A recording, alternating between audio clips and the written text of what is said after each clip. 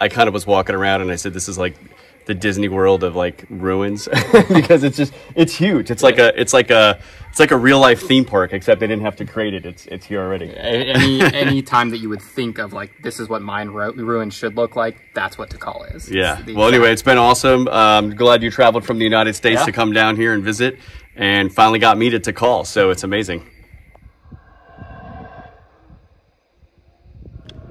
While we were told that there are jaguars and pumas roaming the grounds here at Tikal National Park, the sounds you're hearing are actually the sounds of howler monkeys, who come alive at the first break of light.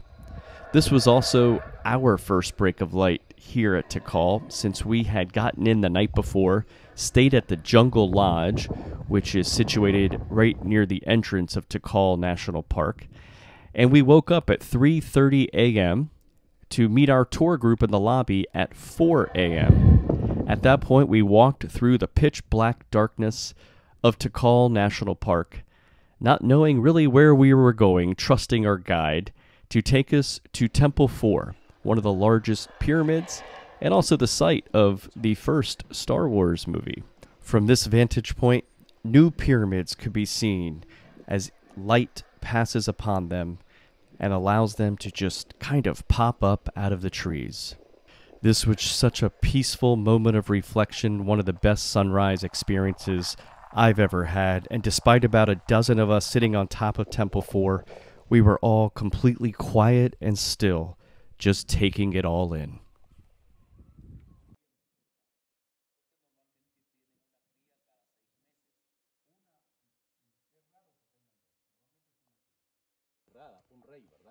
Just a little bit past 6 a.m., we climbed back down from the 212-foot tall Temple 4 pyramid so we could explore Tikal by foot.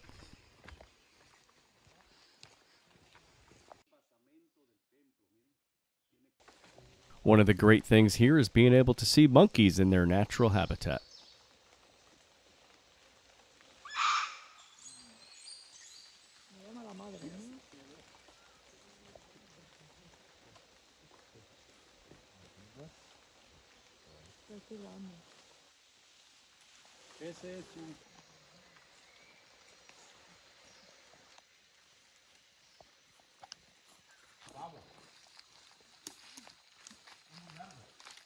While the day started cool, the temperatures were starting to warm up with the light.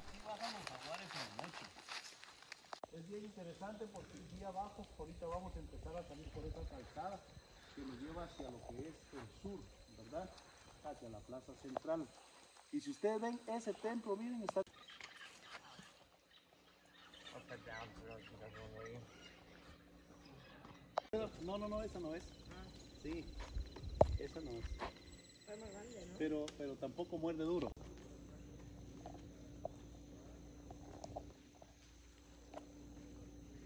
El árbol de la vida. This is the ceiba, which is considered the national tree of Guatemala.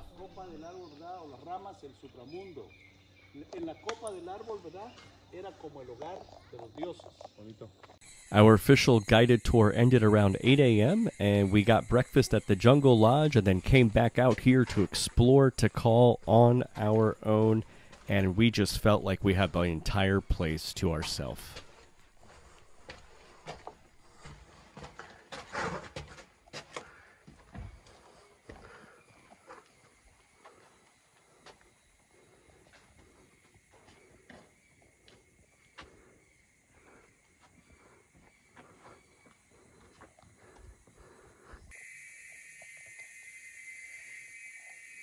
While our guide had shined a flashlight on the Jaguar Temple, Temple 1, during the pitch-black morning walk, this was the first time we saw it during the daylight, and it was magnificent as it stands in the Grand Plaza of Tikal.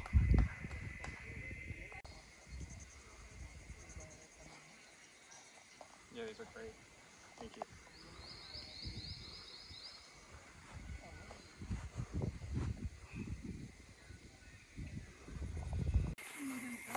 Here we are at Tikal, and you know what's amazing? These pyramids are so big. You just feel so small next to them.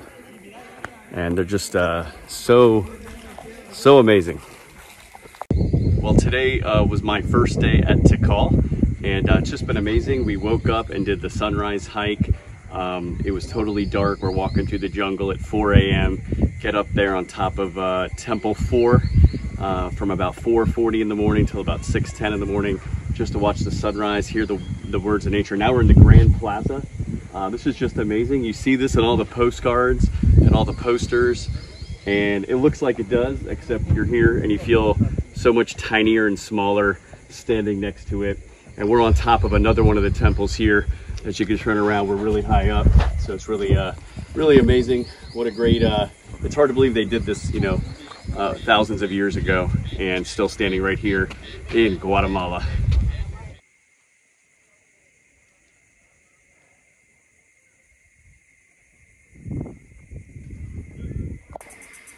All right, I'm here with my friend Micah. We made it all the way to Tikal. And Micah, tell me a little bit about what you think about our experience today. Oh man, it's quite humid, but it's been incredible. Just gorgeous area. Especially the sunrise hike was really nice. Seeing the mist kind of roll in over 2,000 years of history in front of you was incredible. When we started, it was raining just like a little bit as we started the hike out. Probably stopped 20-30 minutes in. And then it was just beautiful, sky cleared.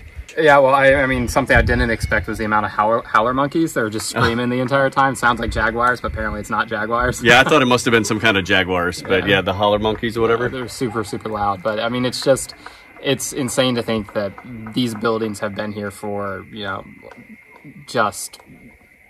some of them over 2,300 years. Yeah, since before Christ. And they were used for about 1,500 years, which is amazing when we think about like the United States. We've been a country for like not even 250 years. And to think about one of our oldest buildings doesn't even, you know, pales in comparison to what we got here. Yeah. I kind of was walking around and I said, this is like the Disney World of like ruins because it's huge. It's like a real life theme park, except they didn't have to create it. It's here already. Any time that you would think of like this is what Mayan ruins should look like, that's what Tikal is. Yeah. Well, anyway, it's been awesome. Glad you traveled from the United States to come down here and visit, and finally got me to Tikal. So it's amazing. So we've just been walking all around, and it's like ruins for days here. I mean, just everywhere. More temples, more ruins.